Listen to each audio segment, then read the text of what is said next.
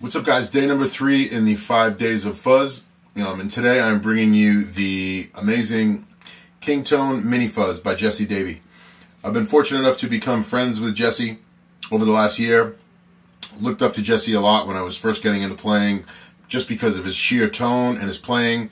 He had a great band, The Hoax, and he's done things after that that have cemented his legacy as far as guitar playing, tonal progression. And Jesse's a well-renowned guitar player and a well-renowned pedal builder too. He's guys like Doyle Bramhall, Josh Smith, Matt Schofield. There's a lot of players, Joey Landris, a lot of guys are using these pedals. The proof is in the pedal. I went out to Jesse's house in March of this year and spent a few days with him, and I brought my old 66 NKT 275 fuzz face, and we were able to make a dead-on clone. This is an NKT 275 fuzz. This is a germanium one. Big speed knob here for the volume, which is great to toe down during a gig and get some more boost out of it. Jesse also has a dip switch on here for 3 different, to my ear, bass settings. You know, so all the way to the left, the fat full function, that would be Jesse's original vintage fuzz setting. Over here in the middle, you got a zonk setting, which sounds really good with the bias brought way down, and I'll explain that in a minute. And then you have the vintage. That to me is the more vintage fuzz face sound, retaining that vintage bass fuzz characteristic.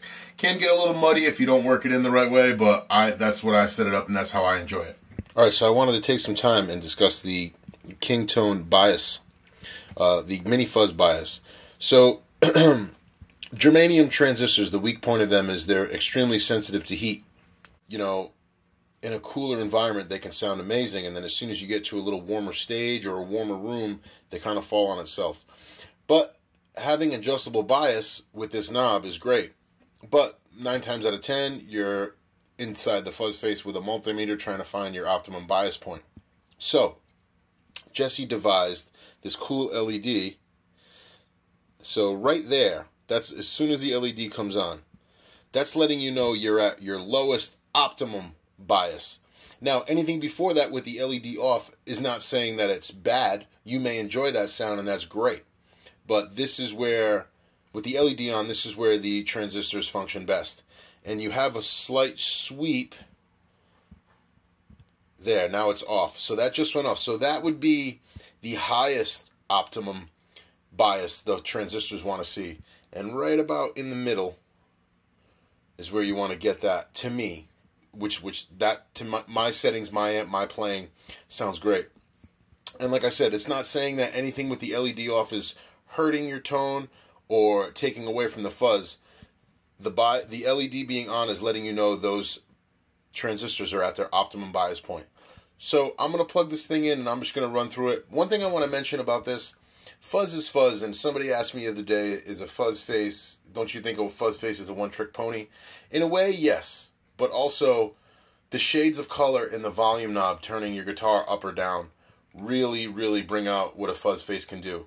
So, in this video, of course I'm going to light up some fuzz tones, but I want you guys to pay attention to the cleans and the rolled off sparkle that comes out of this pedal, because it's really amazing. Here's the straight in tone.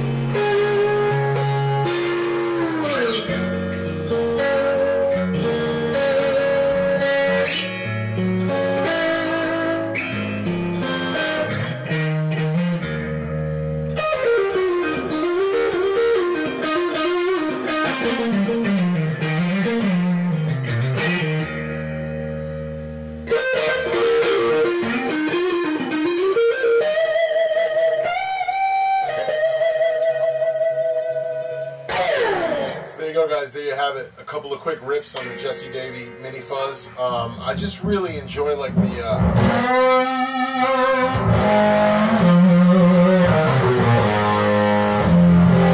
like I was saying too, I enjoy living in that cleanup area where you get those.